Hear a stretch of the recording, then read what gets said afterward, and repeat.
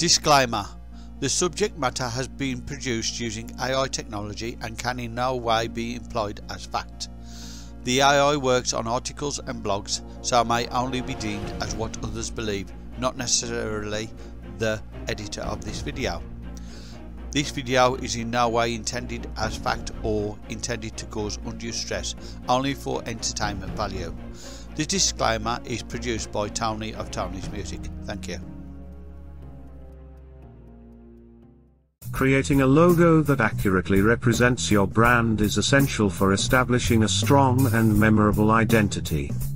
A logo serves as a visual representation of your company's values, mission, and personality.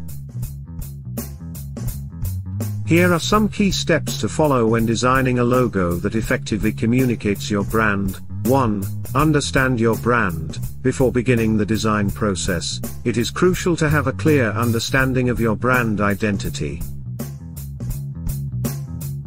Consider your target audience, brand values, and unique selling points.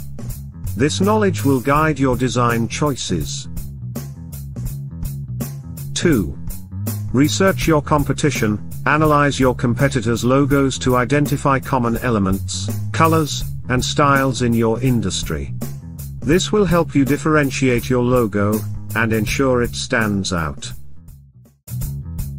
3.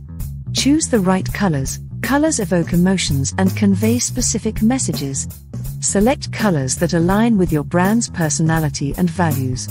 For example, blue represents trust and reliability, while yellow symbolizes energy and happiness. Ensure your chosen colors are visually appealing and harmonize well together. 4.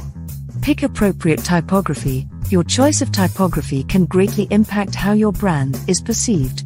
Consider the style and readability of the font. A sleek and modern font may be more suitable for a technology company, while a playful and whimsical font may work well for a children's brand.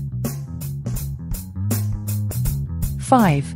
Keep it simple. A logo should be simple and easily recognizable. Avoid using too many elements or intricate designs that may confuse or overwhelm viewers. A minimalist approach often works best, as it allows for versatility and scalability across different platforms and mediums. 6. Test and gather feedback. Once you have created a few logo options, gather feedback from colleagues, clients, or focus groups.